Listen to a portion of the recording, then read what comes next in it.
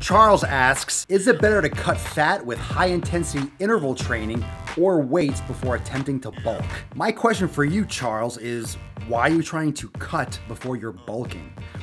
There is this idea that you need to cut and then bulk and then cut. Yes and no. Like, are you really overweight and you want to build muscle, so you're gonna try to cut fat first and then build? Focus on building muscle and eating better, and you're gonna build muscle and you're gonna trim off the excess. I mean, you're not gonna go through a crazy fat loss program and then be a stick and then bulk up with muscle. You know, anytime you're building mass, you're gonna be putting on fat too. Don't believe this hype of this lean bulk bullshit. You need to eat excess, and it's so hard and scientific and individualized to eat just fucking right, to only put on muscle and not put on fat. I mean, it's a pipe dream. That's why people take fucking steroids, because it's a shortcut and it can get you some places quicker. There's just a high risk associated with it.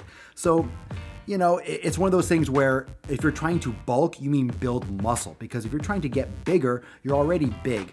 Lift weights. You could do high intensity interval training if you want to, like 2 days a week in addition to your weight training, but lifting weights regularly, consistently, maybe trying out my 90-day dash program, which mixes in yoga and resistance training very, very well. You're going to lose weight and build muscle in the long term. Don't think about anything now.